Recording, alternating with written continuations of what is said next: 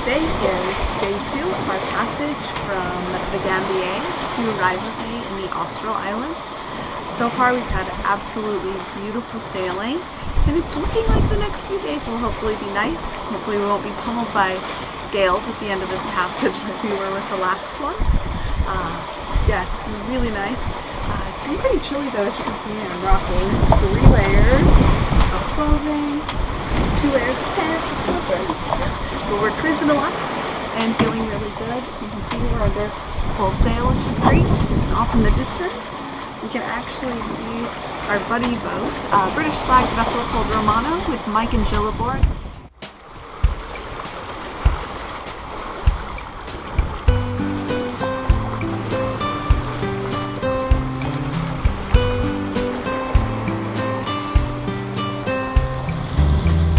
Old Joe's got a Boston whaler he bought in Key Biscayne, and he swears that since the day he got her, she's been nothing but a pain. When the sun's at his back and the wind's in his face, it's just him and the wheel. He wouldn't take $1,000,000 for the way it makes him feel,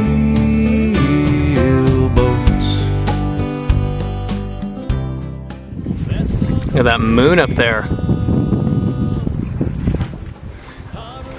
What do you say, my love? About as peaceful as it gets. We've covered about 20 miles in the last 10 hours. We're going very slow. It's very, very, very relaxed. It's great. Now 40 feet of sail antique is where old John calls home. He watched his life pass before 230 or so miles from Raivavae. At one point it would be a possibility to arrive tomorrow. Now it's looking like maybe we'll be about 2 more days. That's where the other side got its name, boats. Vessels of freedom, harbors of healing.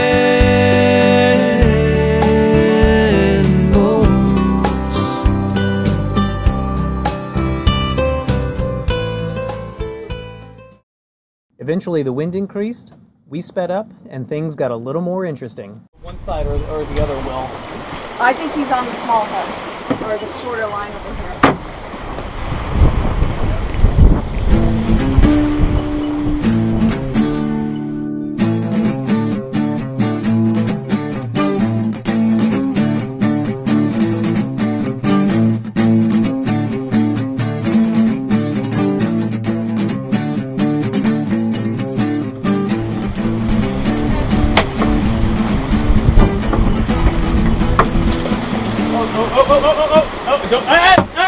Jessie! He's gonna. Ready? Let's just get him on board, huh? Shit! He's gonna get loose. Come on, get him on board. Okay. Bucket! Bucket's here. Okay, you're strong. You are strong. I get it. Okay, this is all fucking tangled. Okay, I'm gonna take this one out. Okay, now it's got nothing to hold him on board. Okay. Oh, we have got another one right there. Okay, get the bucket. I know. Hold on to him. This is all caught up here, and if I let go, it's gonna yank back because we've got pressure on that line. So we went through a school of tuna. Okay. We need to ease this back out. Okay. What do you want me to do right now? I don't know what to do. I'm just describing what I'm doing. So just keep holding on to him. Okay.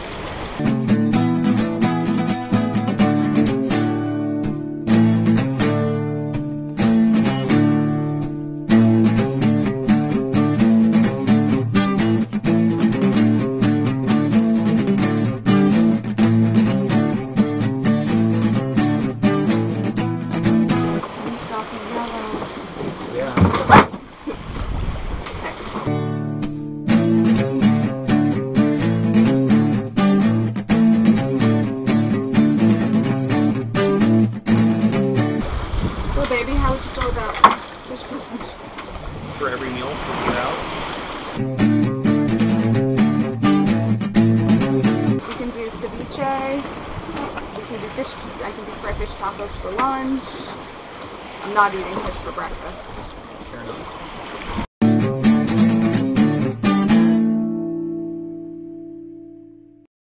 That week at sea was the most peaceful of our entire voyage across the Pacific.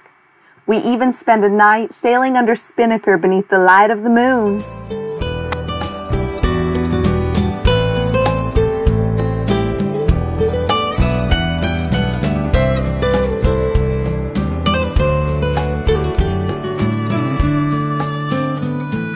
With another 750 nautical miles beneath our keel, we dropped our hook off the paradise that is Raivavae.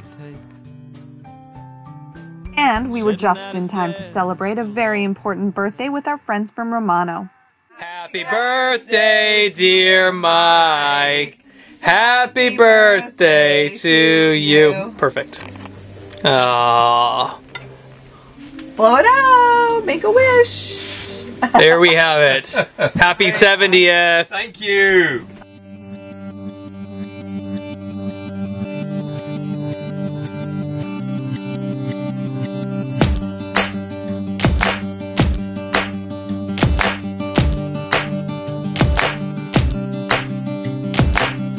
No more thieves, I believe in the goodness of heart. It's return, let it burn, let them know who we are. An ancient tribe of the sky, the redeemer of men. Sound the song, evil gone, there's no need to defend. Yeah. Way up on the mountain, way up on the mountain, way up on the mountain, way up on the mountain.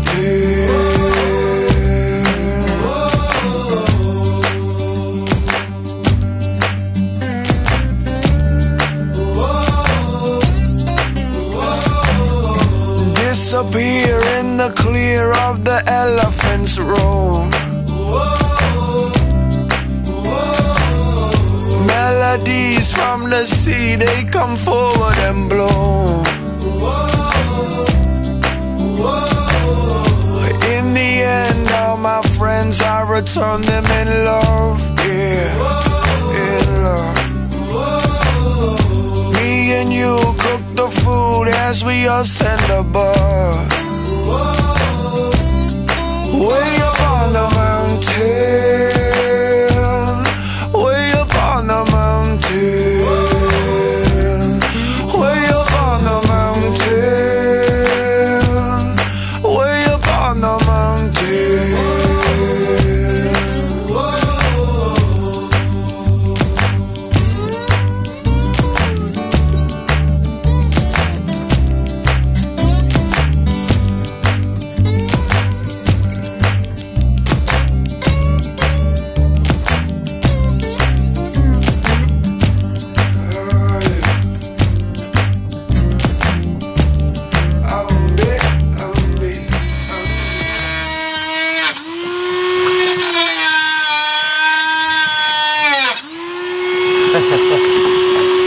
Making Jessie her conch. Her horn. Woohoo! Yeah, our time in Raivavae was pretty much everything you'd hope an island experience would be.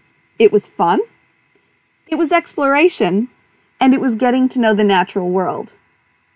And of course, boat projects. Where better to tune your rig than in the midst of the South Pacific, right? Also, if you can't be far enough away from a rigger, but our rigging was getting a little bit loose, so it's time to give her a little heave-ho to tension her up. And lucky for us, our new friend on SV Tamara has just the tool.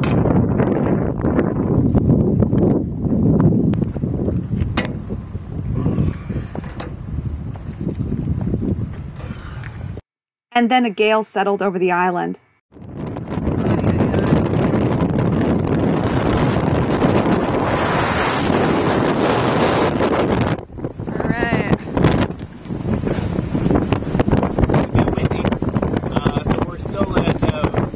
Raivavae in the Australs, and we opted not to leave yet, mainly because this condition was blowing in, and over the next 24 hours we should see the winds shift from the northeast to the northwest, but they should be around 28 or 30 knots, gusting to 38. While we're sitting here, our two other American boats, we have our friends on Pauhana that have attempted to go in and tie up to the wharf, and then our friends over on Tamata who are with us out here at anchor. Thankfully we're in a really good lagoon, so it's fairly well protected.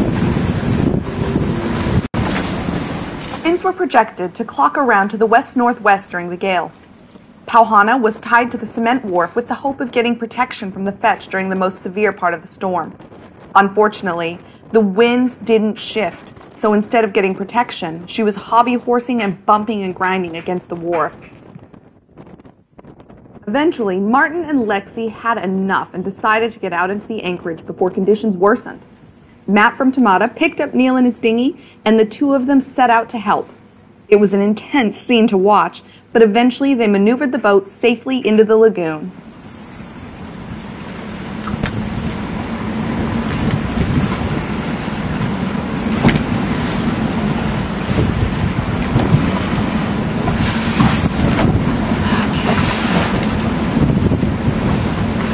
All right, Pauhana, get off there.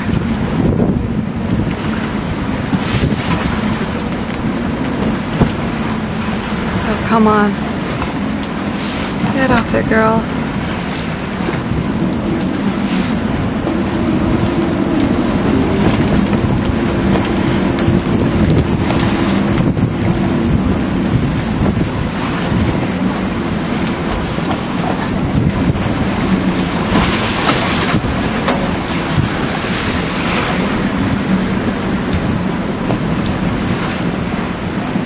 And she's free. Whew. Check this out. After a couple days of pretty gnarly storms here in Raivavae, the waves are just beating the reef like crazy. Enormous waves. But in here, it is just calm, calm, calm. So after weathering 60 hours of storm at anchor, behold our reward. The low has passed and we have a lovely, lovely calm. Check out this sunset.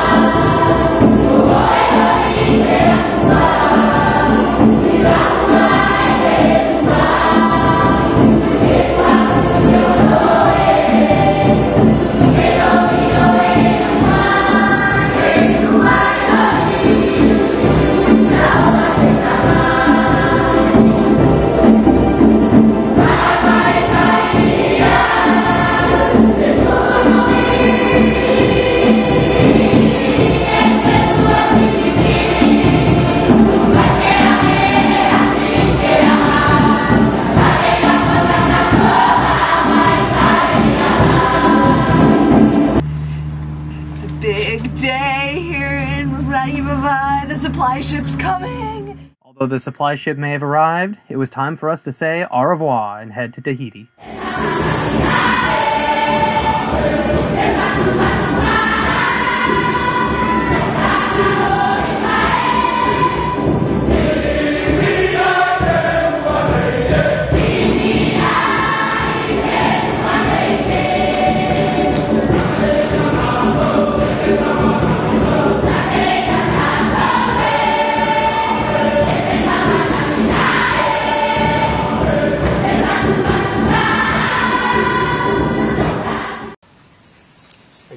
truffle pigs.